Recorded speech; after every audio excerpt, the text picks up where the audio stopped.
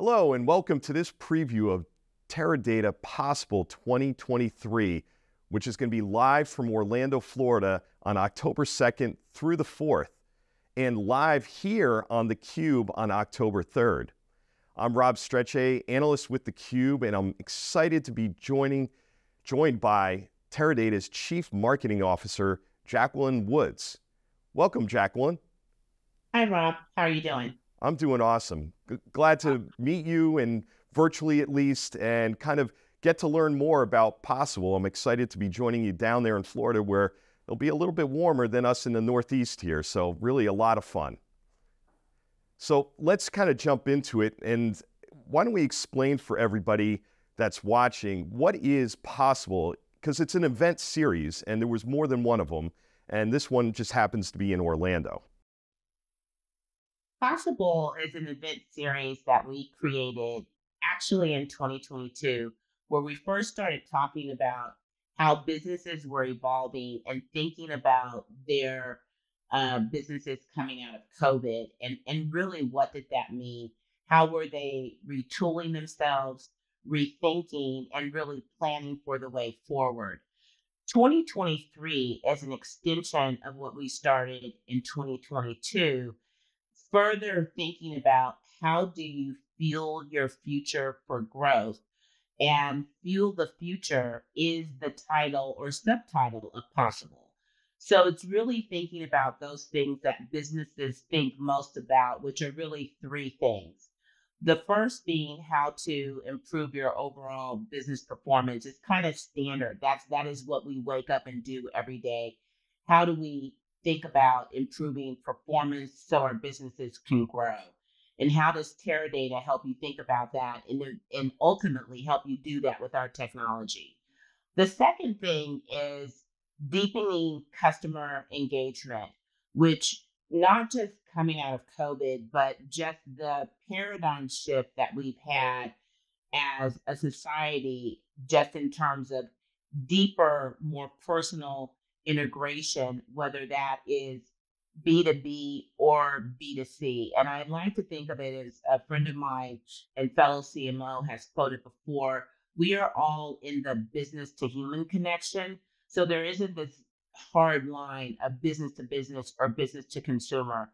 And what we do is think about how do we help our clients and customers deepen their engagement with their consumers or citizens, or what does that look like? How do they drive better business outcomes by doing so?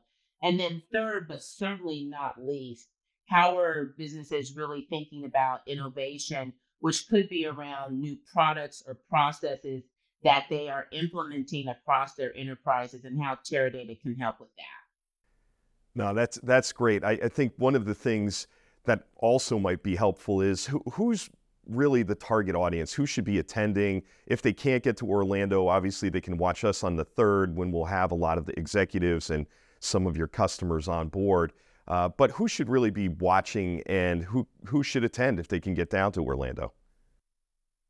We have like what I would argue is three core audiences. First, it is who will benefit from this information, which starts on both day one and day two from the business orientation, the business paradigm. And that is line of business leaders, uh, data scientists and data officers, digital officers.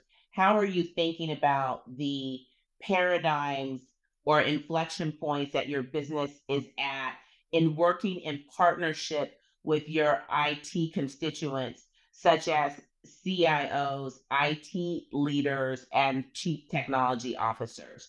So those are really kind of the three audiences that attend Possible.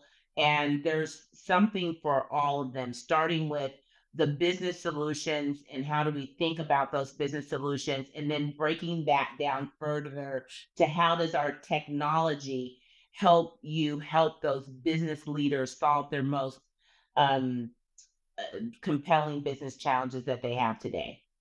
Yeah, that makes total sense. I think that, again, data teams are very heavily integrated into the business now, and understanding what the ROI out of your data is super important to really hitting your company's KPIs. With that, being said, what can organizations expect from the conference? Kind of what are the themes next week? First of all, it always starts with data. How are people thinking about their data and using their data?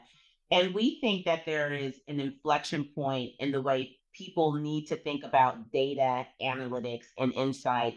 And the time is now because of all the conversations that are happening around artificial intelligence, machine learning, deep learning, and generative AI. Those are all things that are paramount to enterprises understanding understanding their data lineage, how to harmonize their data across the enterprise, how do you use it not in a silo way so that the sum of the parts is greater than the whole.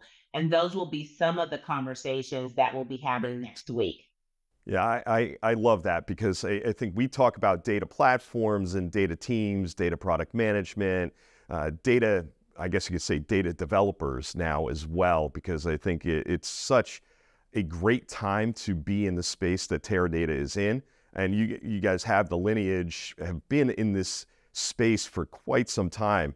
And in fact, I kind of took a look and you have some pretty impressive speakers from multiple different companies that are customers of yours like Unilever, Telefonica, Unum, and more.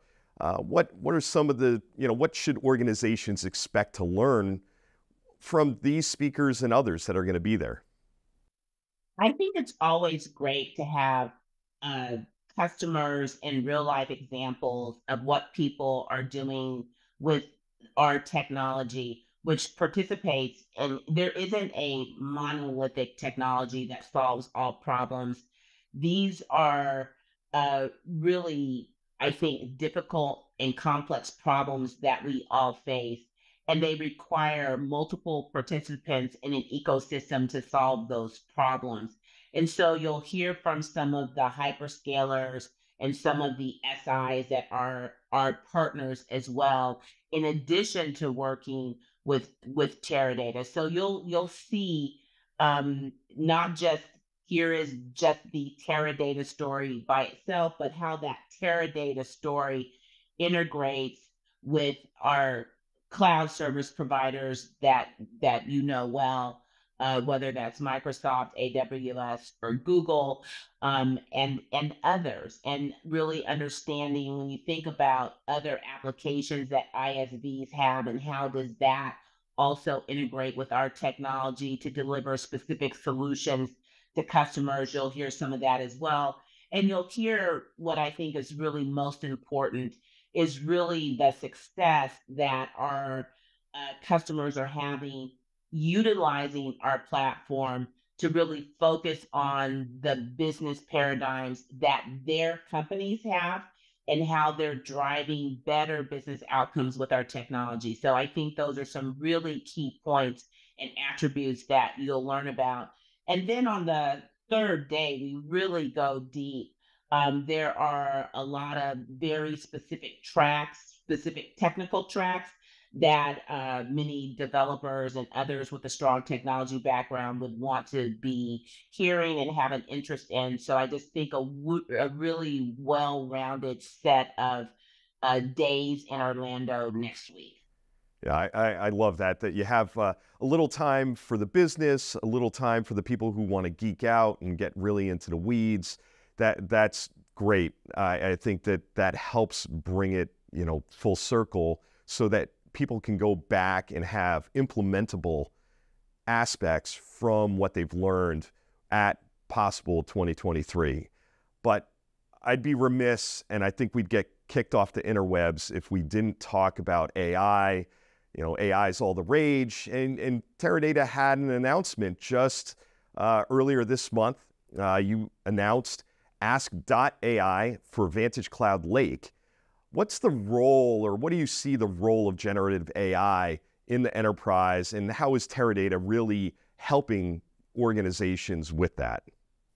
Well, first of all, I think Teradata, first and foremost, has been using AI and machine learning before it became all the rage in the last 8 to 9 months. So these are things that we have been working on. We did the acquisition of Stemma, which is really focused on understanding and using large language models and how to further use that for your enterprise's benefit. And Ask.ai leverages that type of technology to help you actually build your models and your queries faster in our product.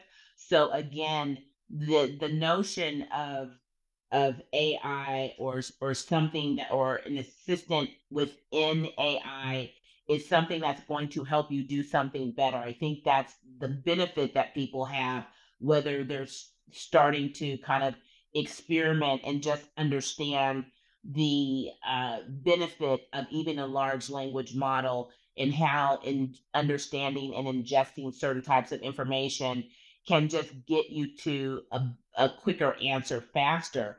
But with some of that comes, what I think is most important, and that is the responsibility that you have to have around AI and generative AI.